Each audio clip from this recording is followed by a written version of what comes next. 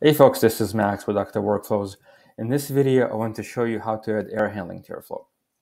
So what I built here is the flow has 3 cards or 3 steps. And so the main part is right here. So I'm doing a get, I'm connecting to an external API.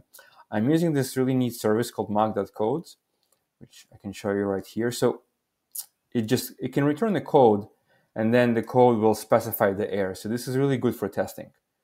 Let me quickly show you how this works. So I got 200, which is a successful result. We can test right here. All right, and we get the status code. Okay. Now I have a card before. This is really just to have a card before this get API call, and then I have a card after. So let me run this when the API is successful. So 200 is successful. So let me run the entire flow. So we can see that this card is executed, and then this card calls this method, and it's successful. And then, so what's important, because this is successful, the next card is also processed and invoked. So ID set at 200. And of course, if I had any other cards here, they would be processed as well. But now let's see what happens if I change this to 500. So 500 is an error. So let's test.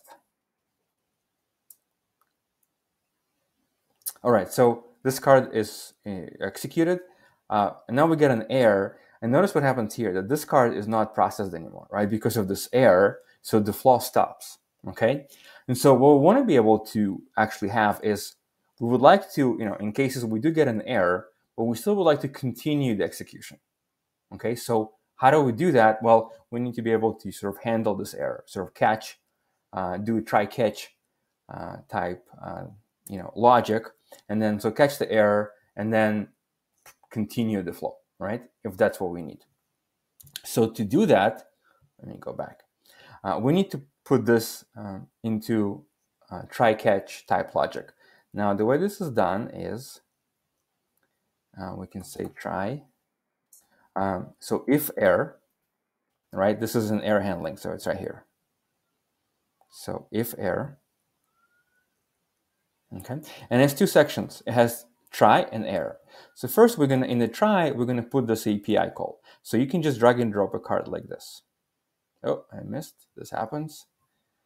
Let's do this again. Here we go.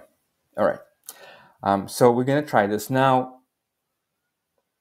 We're gonna add some logic, just really for testing.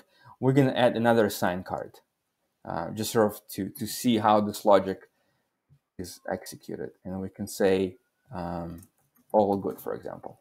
Okay.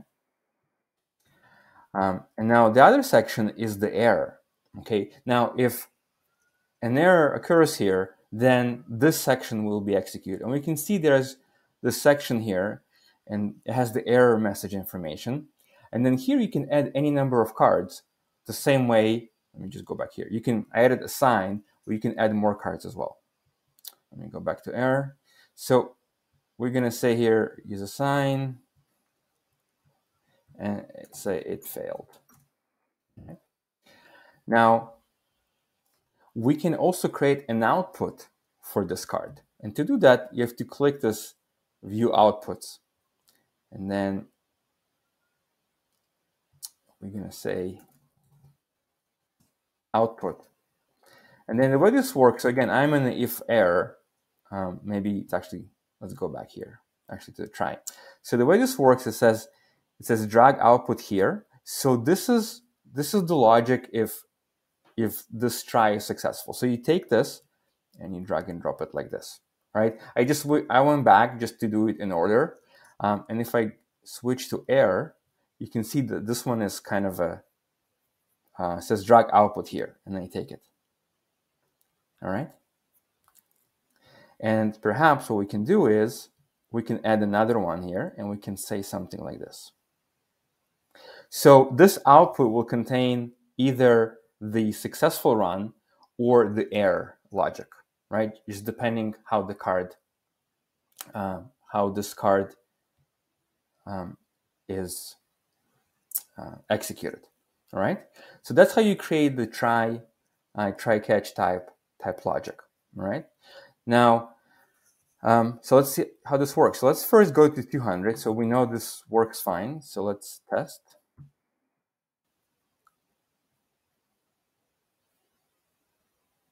All right, and we can see that the try, logic is processed. We can say all good, and we can see the 200. That's what we had before, and then we have the all good message right from here. So this is so far it's so good. It just works as we expect, right? We continue the flow execution. Now let's go and make this 500, right? So this is where we had the problem. Test.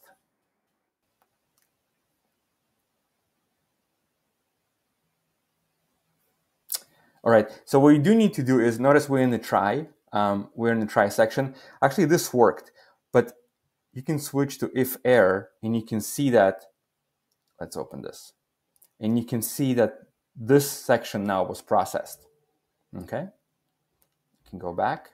We can see this assign wasn't processed because it failed, but this one, and then here we can see the output. It failed. Okay, so the result is what we want. The card failed, but we caught the error, and then we just continue the execution, right? Because we can see the output here.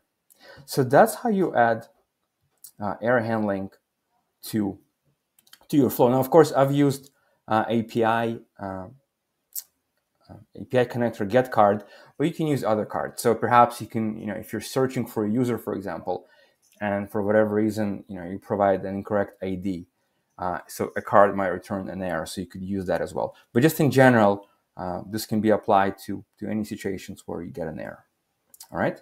So I hope this was useful. Thanks for watching, and I'll see you next time.